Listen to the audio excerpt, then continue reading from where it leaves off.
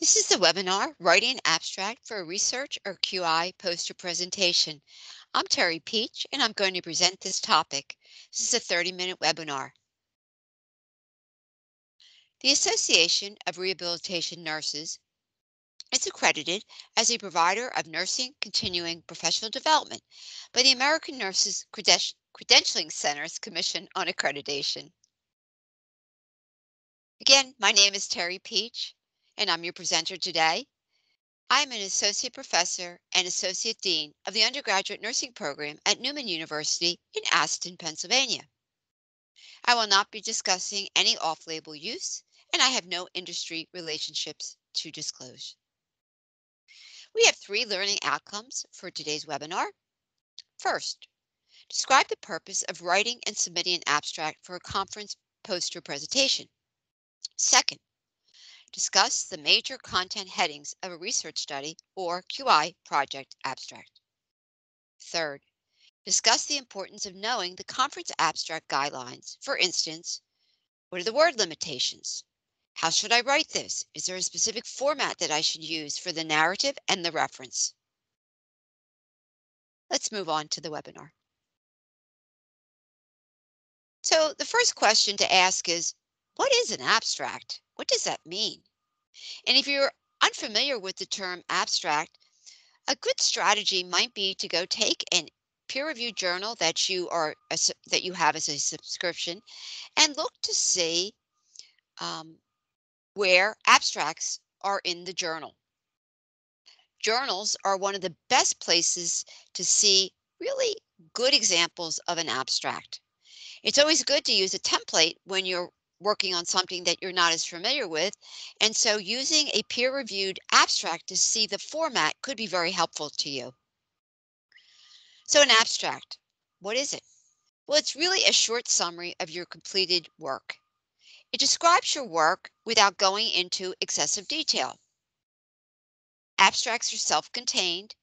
They're considered to be standalone, meaning that you could read the abstract and understand what the authors are talking about. You'll get key points and summaries.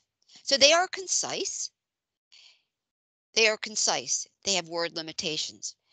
If an abstract is done correctly, it will actually make the reader want to learn more about your work. You can think of an abstract as a way to express your thesis or your concept or your clinical problem, and then you fill in by providing key highlights or summaries about your clinical problem. Abstracts are limited. They won't be a whole page or 2 pages typed. And so the limitation will vary. It could be between 250 to upwards of 500 words. It will depend on the organization. The ARN conference currently is using a limit of 400 words, but they are breaking the 400 words down into 4 categories. So each category has a 100-word limit. There are a total of 4 categories, and that's how we get to the total of 400 words. I'm going to specifically talk about 2 ARN abstract categories, the Quality Improvement Project and the Research or Scientific Study. So now that we have an idea what an abstract is, let's talk about the purposes of an abstract. And there are 4 main purposes. The first is to pique the interest of your reviewers and readers to want more information. So you are creating your abstract initially for an acceptance into the conference, but then your abstract will be distributed to the readers or to the participants of a conference. And you want to design it in such a way that people read it and say, wow, this really sounds very exciting, or it's different, or I understand this problem. I want to see exactly how they work through the clinical problem, the clinical issue, the educational issue. Second, it is to give reviewers and readers an accurate, concise, and brief summary of the major points of the content. Now, I'm thinking if you're getting ready to submit an abstract, you have hours and hours of work, either on a quality improvement project or on a research study. And you might be thinking, how do I possibly get this down to 250 or 300 words or 400 words or even 500 words if that's what the organization permits? It can be done. And the main concept is that you have to take the highlights of your study, those really important points, and present them to your audience. Now, we often think of the abstract as the doorway into the conference, but actually the abstract serves another purpose. It helps both reviewers and readers when they go to your poster presentation. So your abstract provides an initial uh, reading or initial reading of your content, of your project, of your study. And so your reviewers and readers, when they come to your poster presentation, they already have an idea of what you're going to be speaking about. And so when they get to your presentation, they'll be able to dive in deeper and have a greater understanding because they'll have had that initial information. And then the fourth purpose is to spread or to discuss your evidence. The term is often disseminate your evidence to both internal and external audiences. Think of your internal audiences as those within your organization and your external audiences as those who have not seen your project or your study before. So external audience would include the external reviewers that will decide whether or not your abstract will be accepted or rejected.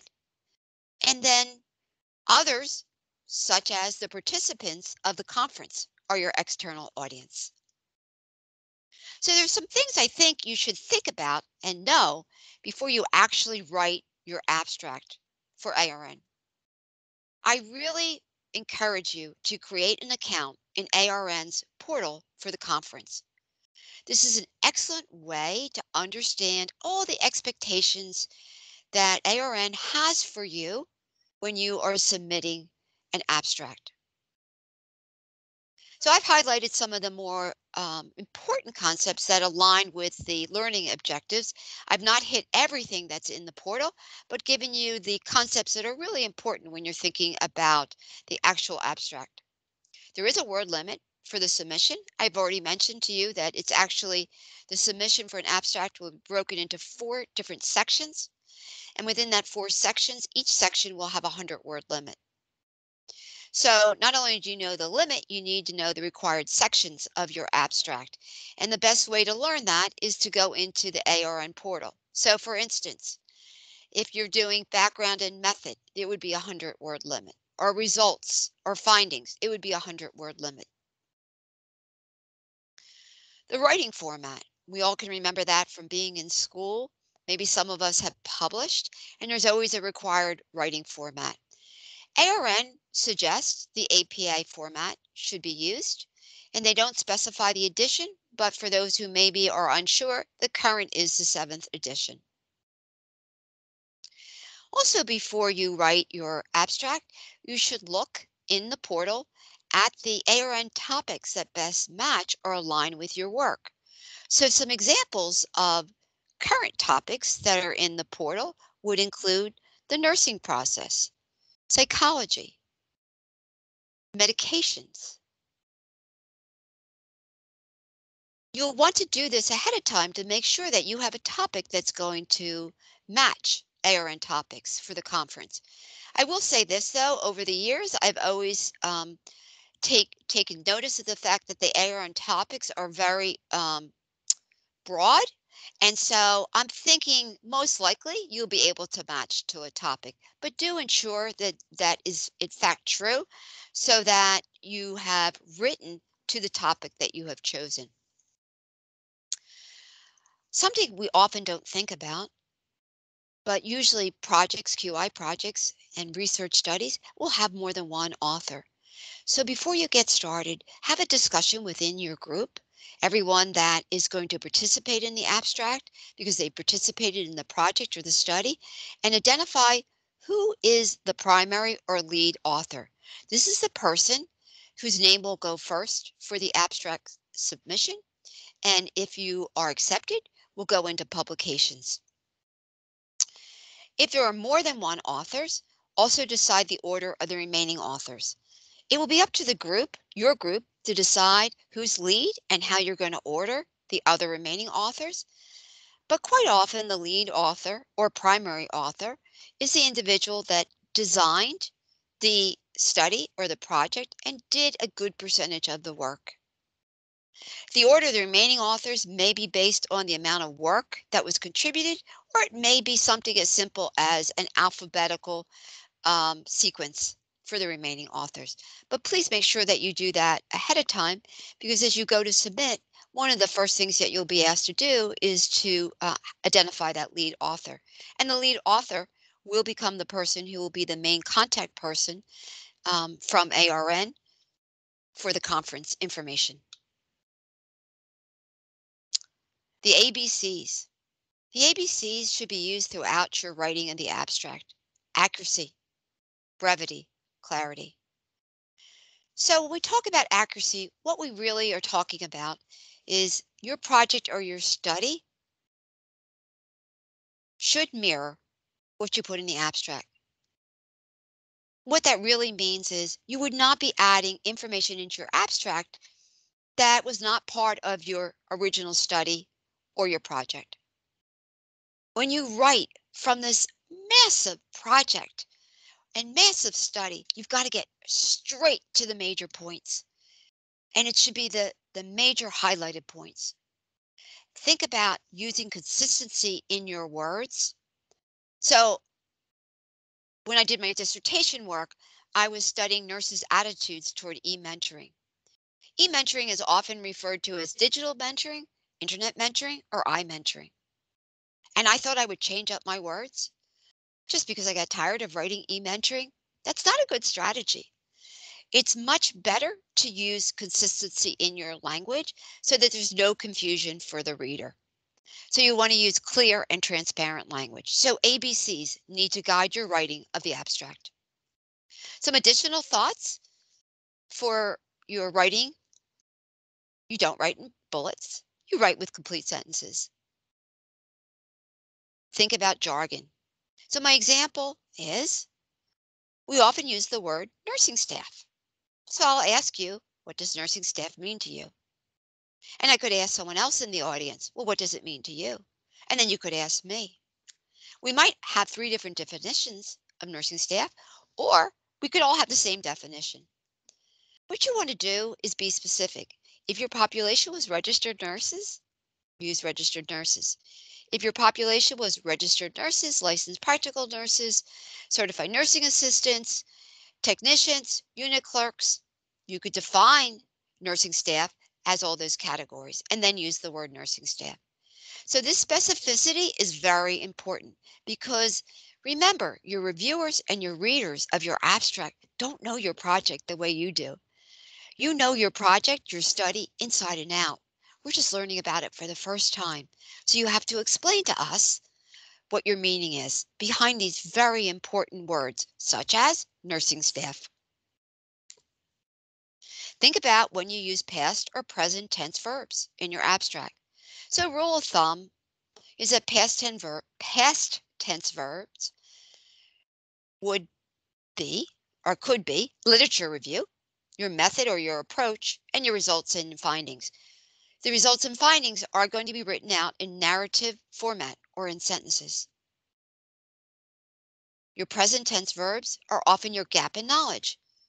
The gap in knowledge refers to what we didn't know about your problem, clinical problem. So when we read evidence, when we read the literature, we might read the history. For instance, I'll use my own dissertation work again. I read about the history of mentoring and how important mentoring is and traditional mentoring. But there was very little information about e-mentoring. So my gap in knowledge was e-mentoring. When I talked about traditional mentoring, I talked about it in the past tense because it was part of my literature review or my evidence. When I talked about e-mentoring, it was presented in current tense. Another present tense verb is implication to practice. Let's get to the nuts and bolts of the poster abstract. Formatting, the abstract format. And this is where looking at a peer-reviewed journal that uses abstract could be very helpful because more than likely they're going to have one of these two options. And usually the abstract is on the first page of the actual journal article. Let's talk about option one, paragraph format. You'll have a single paragraph, word limited. We'll use the limitation of 250 words. You will start to the left. You will not indent at all. So all of the sentences will always be indented to the far left. No indentation of 3 or 4 tabs or 1 or 2 tabs. Okay. The second option, which is called the structured format, you again will have a single paragraph, no indentation, but you might use labels to help break the sentences and to make it clearer to the reader. Now you're talking about background. Now you're talking about results. And now you're talking about implications to practice. So the labels will be dependent upon how you are structuring your actual format. So these are just some examples of labels. Let's specifically now talk about the research headings and sections. So the first bullet says title and authors with their affiliations. You'll be asked to submit that, but it won't actually go into that narrative paragraph. The title and authors will be ahead of the actual paragraph. Think about the importance of the title. It should be something that catches the reader's interest. They really want to know more information about that. It's usually limited to about 10 words. The authors will also be above the actual abstract, and that's where that lead or primary author is so important because their name will go first with the other authors following. The affiliations will generally be separated out. Affiliations might be at the bottom of a page if it's being presented in an article, but on your poster, your affiliations might be somewhere toward the bottom of your actual poster. So although title and authors are not actually part of the formal abstract, they have to be included. Now let's move into actually that paragraph, that 400 or 250 or 400 or 500 word limit. We're going to have an introduction or background. That's that thesis, right? Why is this important? So in my case, my first sentence was a definition of e-mentoring because it was not well understood at that point in time that I was working on my dissertation. Whatever your important concept is, this is where you're going to give us that information, and it's going to be limited to 1 or 2 sentences. Methods is the approach that you used. And so in research, you're going to identify the type of research that you use. Did you use quantitative descriptive? Was it a quantitative quasi-experimental? Was it qualitative ethnography study? Whatever your actual method that you used, you will make that statement in your abstract. That's important because someone reviewing a research study wants to understand the methodology that you used for your study. Throughout this, we're going to explain with accuracy, brevity, and clarity. So remember, accuracy is it has to mirror what you already have put into your study. Brevity is you need to be brief and to the point, and clarity is consistency of your terms. We're then going to move to your results. This is going to be narrative or it's going to be sentence format. So you're not going to be using charts and you will be specific. It is very good idea in the abstract to let us know the size. So your sample size by using accepted terminology such as N equals so that we know your sample size. Conclusions. Again, those major important conclusions, and then your recommendations. What should happen now that your research is completed? So that is what will be actually in the abstract. And then just like we saw with title and authors, references and acknowledgments will be separated from that narrative.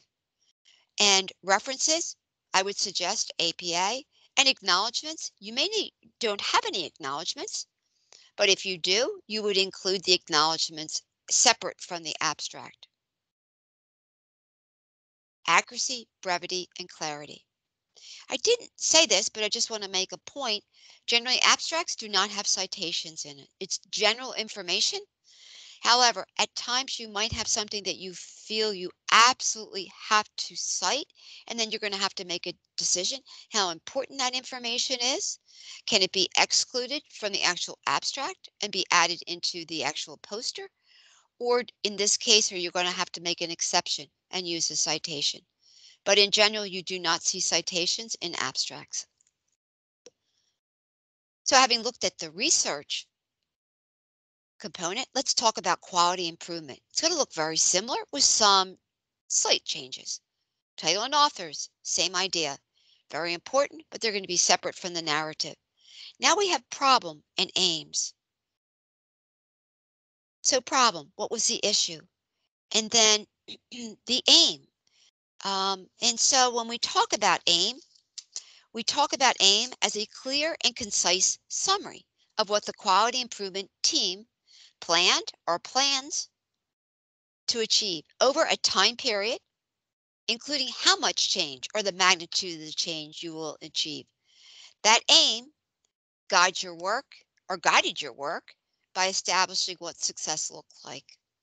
And then you're specifically going to talk about your QI model or to your approach to your project. And so you want to be clear about that. So let's say you were going to use a model for improvement of Plan, Do, Study, Act. Plan, Do, Study, Act. And you were looking at what are we trying to accomplish? How will we know that a change is improvement? And what change can we make that will result in improvement? Using Plan, Do, Study, Act. So you would, in an abstract, spell out Plan, Do, Study, Act, and then you could follow with the acronym PDSA. And then going forward in the abstract, you would use PDSA because that will save some of those word limitations that you have.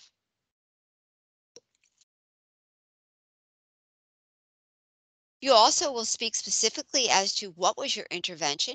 Was it that you put in a new assessment tool? Was it that you used new equipment? Was it that you changed a process with how patients are going to be admitted to the unit and then cared for on the unit and then discharged? So it's the intervention and change, and then you are also going to use narrative to talk about the results. So in both the research study and in the QI project, the abstract will not include charts. You will, of course, use charts, most likely, in the actual poster presentation. And then finally, you're going to address standardization of change. So we know QI projects have resources. We know that we spend time and energy to make the change. But standardization of change speaks to how we'll have enduring change. It'll be lasting change. And so creating standard work includes looking at sequence, timing, supplies, people, space, and equipment that are used for the project. And just like we saw with the research study, we're going to explain with accuracy. We're not going to add additional information in. Brevity, we're going to be brief, and clarity, we're going to be consistent with our terms. And then references and acknowledgments, just like we saw with the research section. So we're good to go, right? Well, not quite. We have to read it. Should we just read it? Should just your team read it? The best practice will be allow others to read before you submit. You and your team know your project, your study inside and out. And so you're going to accept potential errors much more easier than an outside reader. And you're going to think that you really have reached clarity. You don't exchange different terms. It's perfectly clear. And then you're going to allow someone else to read it and they're going to say, I don't quite know what you mean here. So read before submit not only talks about you reading, but allowing others. So ask for others to read before you submit. Choose your readers very deliberately. Think about professionals and think about non-professionals to read. Ask for them, for your readers, to check for your spelling, grammatical errors, consistency of terms, and anything else that you think is important. Have someone else check that you didn't exceed the word limit. Now, just like you are going to do to prepare your abstract or to prepare when you were preparing your study or when you were gathering your evidence for your project, you went to the literature, and so did I. I found something I want to recommend to you. It was in the literature, specifically Weldon, Carson, and Watham in 2020 um, published their work on an internal abstract review committee, an IARC. I'm going to suggest you form an IARC at your work. We are a group of professionals that like to share our work. And I would strongly suggest that at your institution, you're going to find individuals who would be honored to participate on an IARC. So seek out individuals with the education or the experiencing preparing and presenting at conferences. Ask if they would be willing to review submissions for conferences or even submissions for publication. This internal abstract review committee will most likely provide an excellent resource for someone new that has never done abstracts before, never published before, never attempted to submit to to a conference, and for those that are seasoned, because we all need individuals to review our work. It's very hard to see our own work and identify areas that, oh, we missed it, we made an error, oh, there's too much space. Now, I'm thinking your organization may very much be in favor of this. So here's what you will need to do once it's up and running. You need to plan and leave time to use the actual internal abstract review committee. The committee members will be more than willing to do the work, but they'll want the time to do the work. And so you must leave time to use the IARC. You can't be thinking about this on Wednesday night and expect that the committee members will turn it back to you on Friday. When you do make the decision to leave the time, think about what you're going to submit. Submitting the abstract is a wonderful idea, but it would be even more powerful if you could submit the guidelines to the internal review committee so they could look and check and verify that you've actually met the guidelines that have been asked of you for your ARN submission or any organization submission. Allow time for the committee members to give you feedback. It's perfectly okay to ask the question about how long do you think it will be before I receive feedback, and ask for the feedback to be written if possible. Once you get the feedback, read it carefully. If you don't understand something, ask for clarification. At this point, the committee members have invested in your work, and so they'll be willing to share if you don't understand something or if you're questioning something that they commented on. So ask if you're unsure. So in summary, we're talking about high quality poster abstracts for submission. Here are 4 key summary points. The poster abstract should stand alone, meaning an individual should be able to pick up that narrative, read it, and understand what your key points are. How that will happen is because you've interconnected the abstract parts. I started to talk about the background issue of e-mentoring. I then moved to my gap in knowledge, right? And then moved sequentially down to where I got to my recommendations about e-mentoring. Each of my sections of my abstract addressed e-mentoring. Pique the interest of your reviewers and readers. If an abstract is done correctly, it makes the reader and the reviewers want to know more. You can do that. You create the interest by having a well-written, well thought out abstract. The abstract that is of high quality will encourage not only the reviewers, but the conference attendees to want to read and discuss your poster with you because your abstract was of so much interest. They want to know more. And yes, they'll come and read your poster, but they're going to want to engage with you. That's what makes a high quality poster abstract. I presented to you my references from this presentation.